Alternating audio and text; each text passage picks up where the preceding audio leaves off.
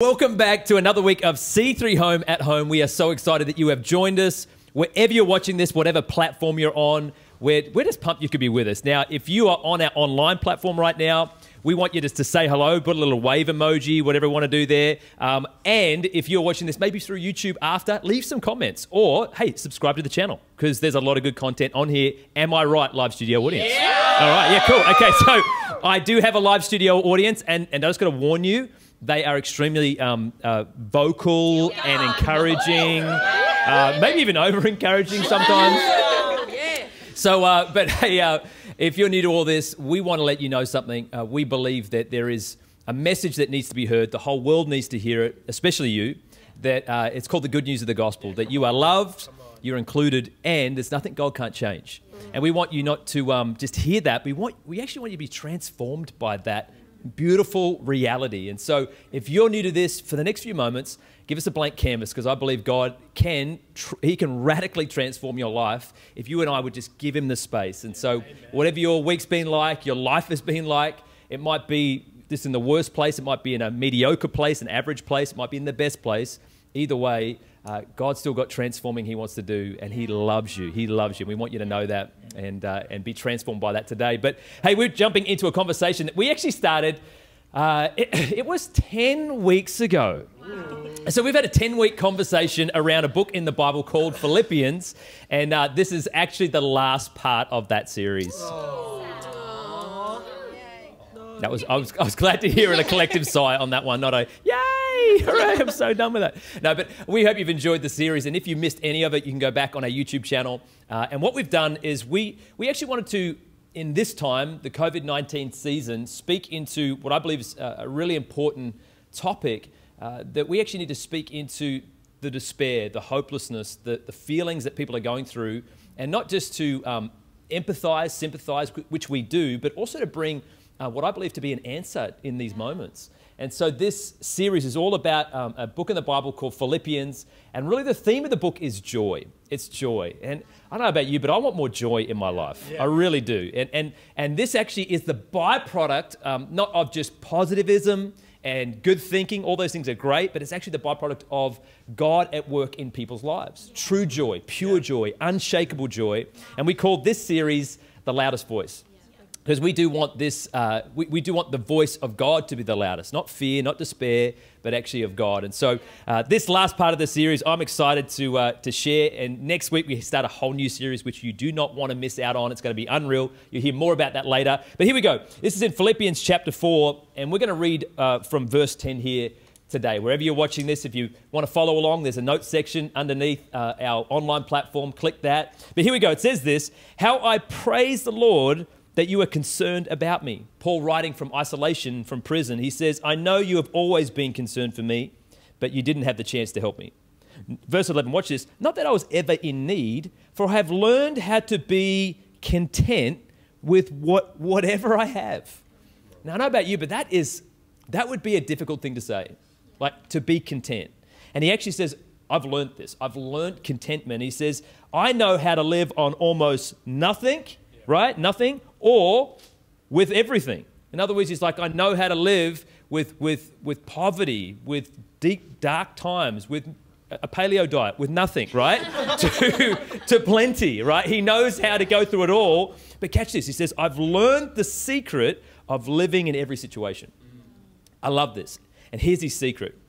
Whether it is with a full stomach or empty, with plenty or little, verse 13, I can do everything through Christ, who gives me strength. That's good. We're going to stop there, but I'll read that last one. For I can do everything, highs, lows, in between. I can do it all through Christ who gives me strength.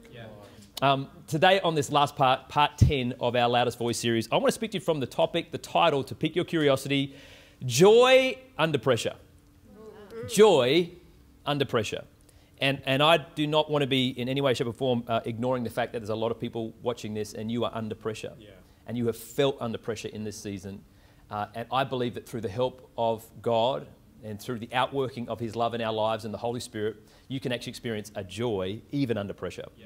And I believe that is the result of what Jesus does, and we're going to unpackage that today. If you're interested in learning joy under pressure, hey, stick around, because this, I believe, is really, really relatable to you. So let's pray before we jump into this message. So Lord, God, I thank you for today. I thank you for just the moments that we get to share together.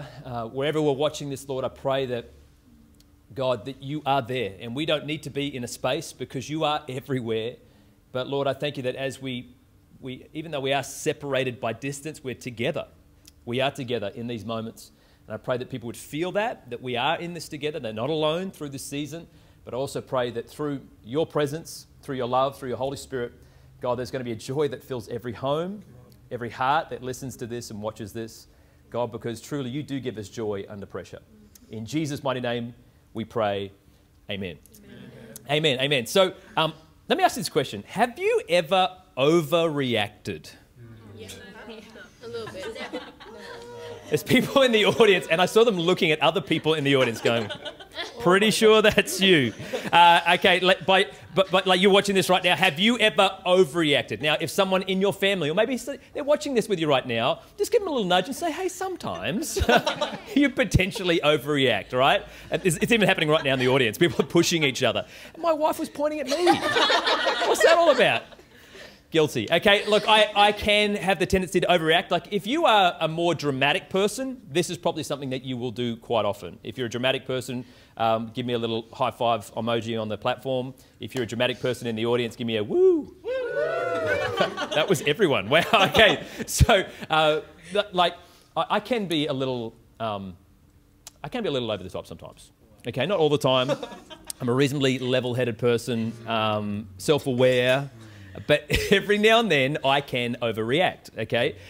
Now, there's this one particular situation I'll let you in on where I may have overreacted. I'm a huge fan of shark documentaries. I love shark documentaries. Is anyone else like shark documentaries? I love them. Okay, I love them. Here's the issue. Shark documentaries have done no favours for me because I am a surfer. I enjoy the water. I enjoy the beach. And so that means I am constantly in the environment where these sharks exist. And I have a great imagination. And so I typically think about those shark documentary moments while I'm out in the surf. Like, I think about it often. And so this is plaguing my mind. It's not smart, is it? It's kind of like, it's like a vegan watching a barbecue show. Like, it's not good for you, right? So you shouldn't do that because it's feeding something in you, okay? So I'm actually surfing one time. This is up on the north coast of New South Wales. And as I'm surfing, I'm with a friend, and he gets a wave, I get a wave, and we're literally kind of like waist deep about to walk back out, and a wave comes just ahead of us, and we're just going to chuck our boards, jump underneath it because it was a little bit shallower. And as the wave comes, this massive shadow goes through the wave, like this massive, massive shadow. I'm like, oh my gosh, it's a shark. I pushed him, said I'm young, swam in. No, I'm joking, I didn't. But I went and quickly got in because I realised it wasn't a dolphin, it was a shark. And so I'm like, man, we probably shouldn't go out again. Then the next day, we go back out around the corner to where we were the day before. So I'm out in the surf, and I'm feeling eerie. Like, it's feeling a bit weird. It's feeling like, I don't really trust what's happening here. But as I sat up on my board, I thought, get over it. There's nothing there. You're fine. The Lord protects you, right? I'm telling myself that. And so I get a wave, and as I start going along this wave, like, I don't know, a couple of 360s, few airs. It's my story, okay? It's my story. I'll elaborate if I want. And then I look next to me, and this fin comes up next to me in the water.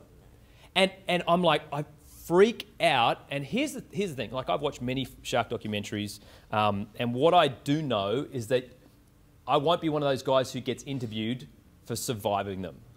Let me explain. You know those guys who are like, yeah, I fought and I got away and so on. See, in the heat of the moment, instead of, like going in, my brain's like, there's a shark, get out, like jump away. So I'm literally on the wave and I see this fin, I'm like, ah! And I jumped off my board. True story. I jumped into the water, and you're thinking, James, you're an idiot.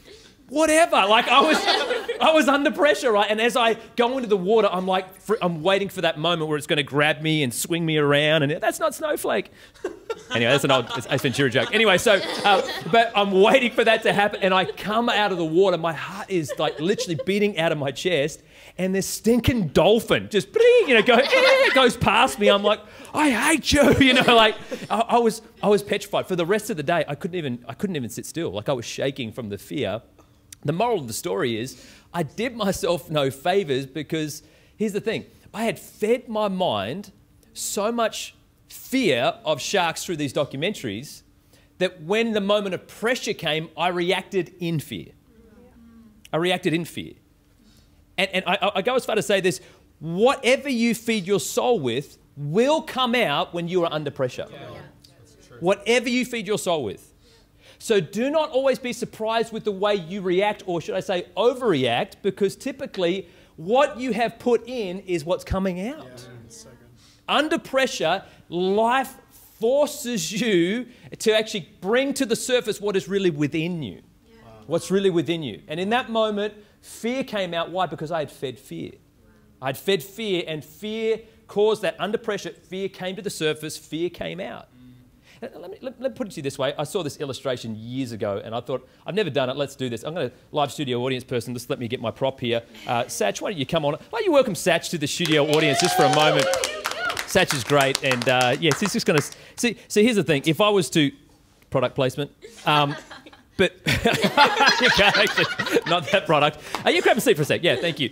Look, if your life is a vessel, which it is, your life is a vessel. And you've got to be very careful what you allow into that vessel, because what's in will eventually come out. It'll eventually come out. So I'll go as far to say this. I remember hearing this as a kid. I think it was in kids' church, that when you are squeezed, what comes out of you? What is the thing that comes out of your life? Do you like how I had to do this over a cup? What comes out when you're squeezed? Now, in this moment, can I put this out there to you? We have never, as a human race, been more squeezed than we are right now. I feel, in recent times at least. We have had our lives under pressure, and under pressure, what is in you comes out of you. What is inside you right now, because pressure actually just causes that thing to come to the surface. It does. I'm going to hand this back. Satch, there's, you might want to, you can brush your teeth. Okay, so this is really an important question we must ask in these times, because what you maybe experience right now is, I don't know why I'm reacting this way with this particular thing. And what I want to submit to you, that maybe, just maybe, you've fed your soul with some things, and this life moment, this pressure moment, has just brought it to the surface. Yeah, wow. That's what it's done. It was always there. It's just that pressure brought it up. Yeah. Pressure brought it out. And here's the thing. Pressure does truly reveal what is inside of us. Yeah. It really does. And this is where we come back to this portion of Scripture. Paul is writing from a prison, from isolation, from a potential, this is his green mile. This is where he might be actually sentenced to death for his faith. And joy comes out of him. Peace comes out of him. And Paul is, again, I have to specify, this is not because Paul's a positive person. It's not because Paul's superhuman. Because when we read these books and we read Scripture, we often do that. We say, oh, but that's them, and they were an apostle, or they were a great man or woman of God. But understand, the Bible actually says they were men and women just like you and I. Yeah. They were no different. But there were some things that they did do that did make them really stand out in moments, especially moments of pressure. There's a reason why when the Christian church was scattered in its early infant stages, where people were actually thrown to lions' dens, persecuted and put to death for their faith, why many of them sang hymns whilst being lit on fire. Wow. What is that? What causes that? And I'm here to tell you, it's not, well, they're just, again, superhuman. Maybe there was a supernatural strength inside of them that when pressure came, it came out. And so Paul is actually saying, this is what's happened to me. This is not who, listen, stop for a second. This is not who Paul was. This is what happened to Paul. Because you make, oh, well, that's just who he is and that's just who they are. Then you actually you negate the fact that it could happen for you. It actually happened to Paul. Paul had experienced the love of Christ, the transforming power of God to such a degree where it actually, it caused him to react in moments and not overreact in despair, not overreact in fear, not overreact, come on, in any other way except of hope, come on, of joy, of peace. He writes to a church in Galatia and actually says there is a fruit of the Spirit. In other words, I have a byproduct of a prime product, right? It was the Holy Spirit at work in me that caused these things to come out. The beautiful part is you and I also can have access to the same thing. Like you can have joy under pressure. Wow. You can have, and listen, not just man-made joy or happiness. I'm talking about a supernatural joy. Yeah. Like let's just break that down. It's super, it's natural, and it's a joy. It's something beyond what you and I can produce in ourselves. And Paul is saying that as the final conclusion to his letter. He may not ever see them again. He's basically writing his goodbyes in many ways, but yet he does it with great joy. Yeah. Yeah. So I go as far to say this. Life will produce pressures, but faith will produce joy. Wow. Life will produce pressure. It is inevitable that you're going to face that pressure. You can't escape pressure. And we always think, man, yeah, pressure, I'm just trying to escape pressure. It's life. Life will have pressure moments. Whether you're a Jesus follower or not, pressure is going to happen. But when pressure happens, I'm here to tell you, faith can produce joy. Come on. Yeah. Faith can produce joy. Yeah.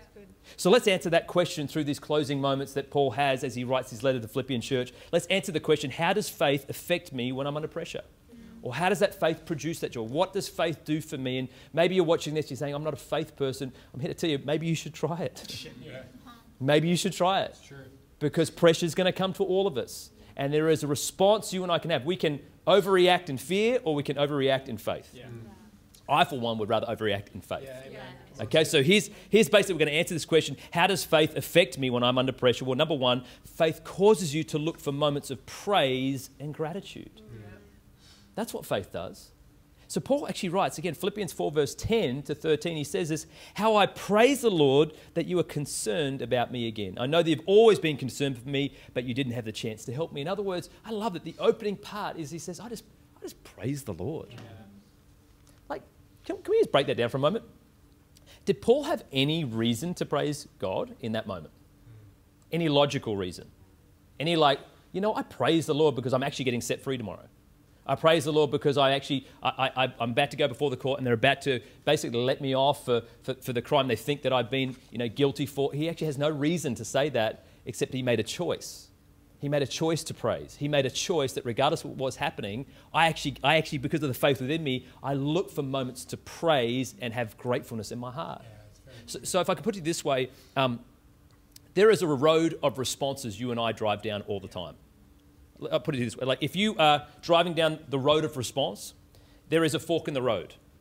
And the response could either be to despair, it could be to negativity, it could be to hopelessness, or it could be to praise and gratitude. Yeah. Here's the thing. You can't go down both roads at the same time. You can't. So there is a choice you can make. You can't go, well, I'm just going to go down the negative one and then eventually go down praise and gratitude. No, you can't. There's a choice because you cannot be grateful and worried at the same time.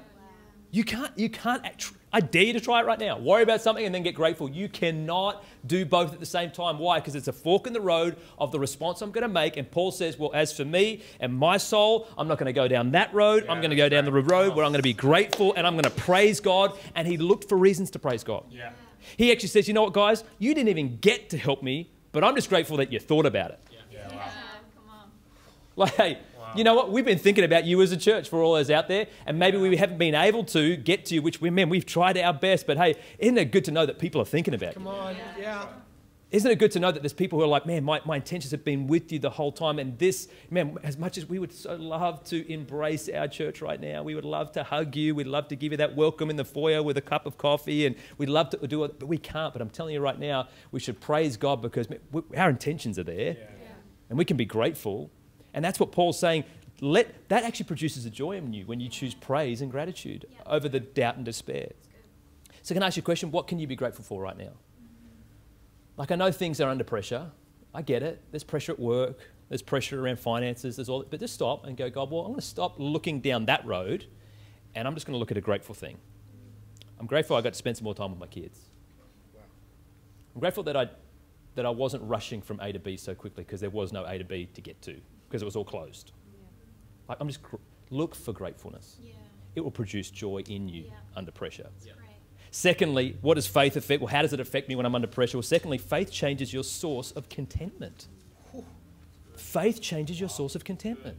He says, not that I was ever in need. He says, like, you've been trying to help me, but guess what? I've actually been good. Like, I don't know about you, but imagine having a friend like that. I actually don't need anything from you. I'm good. I'm content. Like I have actually reached a point where I don't need you to make me feel better about me. That's called a content person. Yeah, wow. If you find that person, marry him. Put a ring on it straight away. Like, that is an amazing thing to have in a human person. But watch this. He says, not that I was ever in need, for I have learned how to be content with whatever I have.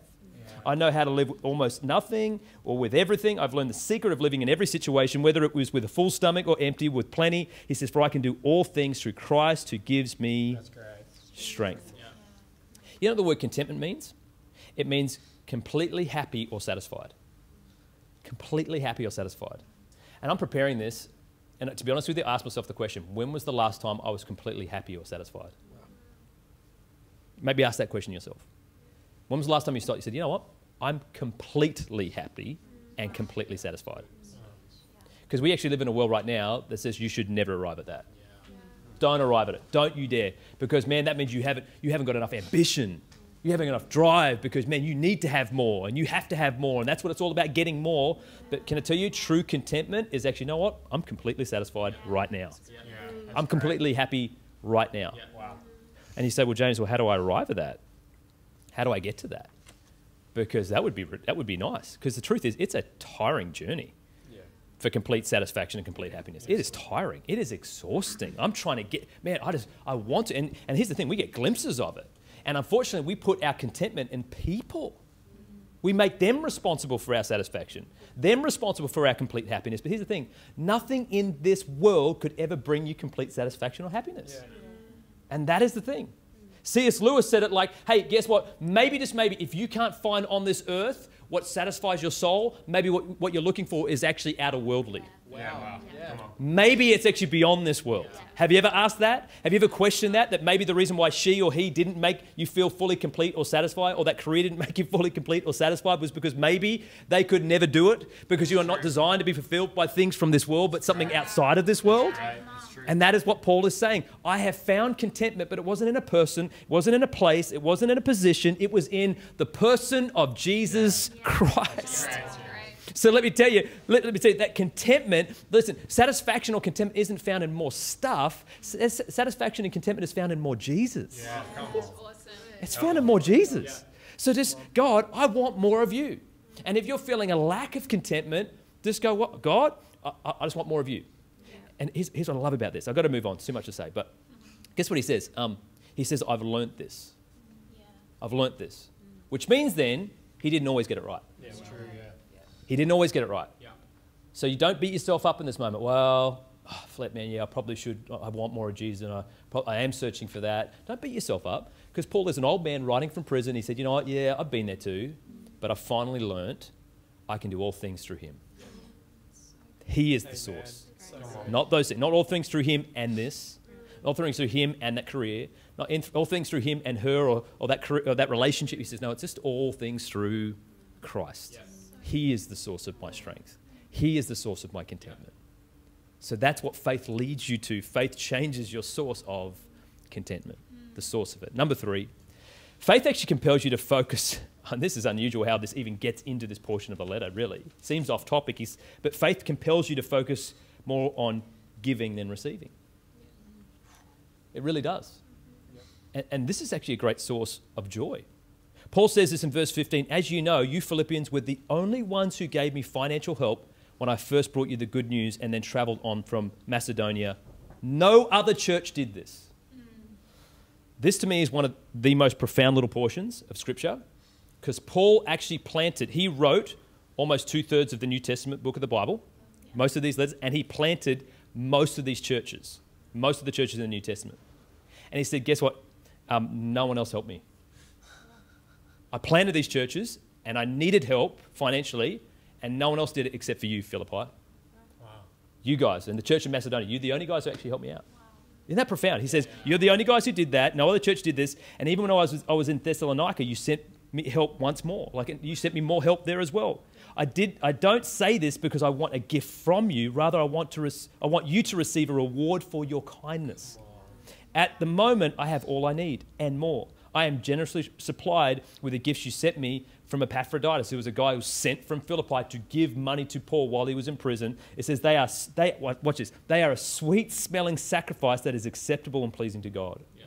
And the same God who takes care of me will supply all your needs from his glorious riches, which have been given to us in Christ Jesus. Yeah. Wow.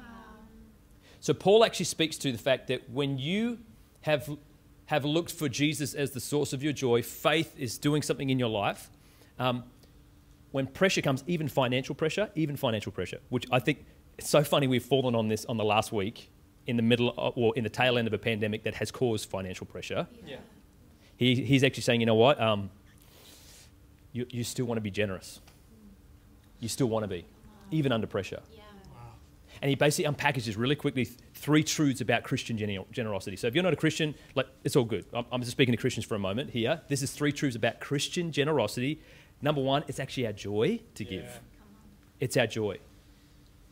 There's a reason why, maybe you're not even a Christian, but there's a reason why you felt good when you helped that charity, or when you gave towards fires in January, or when you helped sponsor a child. There's a reason why you felt good about it. Yeah. Have you ever wondered that? Let me tell you, it wasn't evolution that produced that in you. Yeah. It's you tapping into the very nature of God. Yeah. Generosity is his nature, and when you give, you actually experience heaven for a moment. Wow. You experience heaven. And you're like, why do I feel that? Why does it feel so good? Because you're experiencing the perfect love and generosity of God in that moment. Yeah. And that's why Christians, we can give with such joy. Yeah. We actually do it. And the second thing, it's our joy to do. The secondly, it's actually our duty. And I need to speak to believers here for a moment. It's our duty to give. There is 2 people in this world. There's customers and there's partners. There's customers and there's partners. I'm talking about even within the church world and outside. There's customers and there's partners. Let me explain this. When you have a business, if someone is a customer, what are you doing? You're serving them. You're giving towards them. You want to help them. But when you're a partner, what are you doing? You're part of doing the serving, doing the loving, doing the giving. And unfortunately, what has crept into the church is a lot of Christians have just become customers when they're meant to be partners. Yeah. Wow. They're meant to be, and Paul's actually saying this. He's saying, you know what? Hey, church in Philippi, you're the only guys who got this. Wow. Wow. Everyone else was happy to be a customer, to hear the good news of the gospel, enjoy church community, be the only guys who got it and realized we're actually meant to be partners. Yeah, that's great. And I'll talk brave about this because I know how integral we are about money in our church. But here's the thing. Guess who the customer is? The world. The world. Yeah. Guess who the partners are meant to be? The Christians. Yeah. We are the partners in this. We make this happen. You're watching this right now. Guess how we're able to watch it? Because a bunch of people partnered through giving and bought the stuff that we have in order to do church online. We've seen nearly 80 people come to Christ in the last 10 weeks in our church. Guess what? You're a partner in that. So we're not giving because, well, that's just what Christians do. No, we give because we're partners in the work of the gospel. And we are happy to be partners about it. And we take it from the fact that this now is, I'm not in a hotel anymore. This is my home. Come on, C3 Home. This is our home. I'm not here just to consume. I'm here to give towards the mission of seeing other people come to Christ. So generosity is our duty to give. It's our duty because we are partners in spreading the gospel. Last but not least, it's not just our joy, our duty, but it's also our worship. It's our worship. Paul says he actually goes back to an Old Testament reference of what sacrifice actually looked like. When people came to worship in the Old Testament, here's what's profound. They never came empty-handed. There's not one reference to people showing up to the temple to worship God empty-handed. Yeah. Worship always came with sacrifice. Yeah. All the time. Worship always came with offering. And he says in the Old Testament that when you did that generosity, it said it was like a sweet-smelling fragrance unto the Lord. Like my wife right now is all about scented candles and that, what is that machine thing called, babe? Diffuser. We got diffusers everywhere in our house. Seriously, it's like, if you didn't know they were diffusers, you'd think we had a smoking problem. Like there is so much, it's just mist everywhere. But here's the point of that diffuser. You can get scents and you walk into spaces in our house, you're like, oh, that's good. Sounds like, that's tropical mist. Like, I don't know what it's called, but you smell it. The Bible actually says that when you and I are generous, God's like, oh my gosh, I smell that generosity. He's like, wow, it's like a fragrance that he enjoys from his people to see them being generous. It's a worship when we give. So worship's not just this, where we sing, which we will do after this message. It's not just that. Worship is when we give. Yeah. And Paul says, hey, that is what faith produces in it. So whenever the world is under pressure financially, guess what? Yeah, we're going to feel some pressure, but it's not going to stop our generosity. Yeah. Wow. It's not going to stop us giving because it's our joy, it's our duty, and it's our worship. Number 4, faith actually leads me to love and unity. Yeah. When faith starts to, and things start to have pressure, the pressure doesn't divide us, it unites us. It unites us. So he says this, he's in a pressure moment. He says, give my greetings to each of God's holy people, all who belong to Christ Jesus. The brothers who are with me send their greetings, and all the rest of God's people send you their greetings too, especially those in Caesar's household. Let me explain this for a moment. He's in prison, and Paul has never stopped preaching the gospel, even when he's in chains. And the people who are in Caesar's household have heard about this, and he has led some of them to the truth, the knowledge of Jesus' saving grace. And now it's spreading in Rome. And he says, hey, guys, in Philippi, you haven't met these guys yet, but they send their greetings. They're also part of the family now. They're part of the family now. And it unites us. Under pressure, Christians, we unite. Come on. And we need to speak into this for the moment because what's happening in our world is truly horrible. Yeah. People are being divided. And even amongst believers right now, I hear the dividing tones in people's comments and hashtags and all these things in really a moment that is not political, it is a justice-based situation. Wow. And in these times, it's not for us as the church to shy away, but it's for us to love and unite in these moments to represent what Jesus was all about. And you want to know what Jesus was all about? Watch this. You can see this is actually in Galatians 3, verse 28. They're no longer Jew or Gentile, slave or free, male or female. For we are all one in Christ Jesus. So in this season, it's our time to unite. Yeah. And again, not to unite to bring destruction. No, unite to bring love and unity and justice. And when justice wins out, that's when God's love wins out. And so in this season, this is our time to do that. And when pressure comes, we actually unite. I love this quote from Charles Spurgeon. He says this, Satan always hates Christian fellowship. It is his policy to keep Christians apart. Anything which can divide saints from one another, he delights in. He attaches far more importance to godly community than we do. Wow. Since union is strength, he does his best to promote separation. Wow.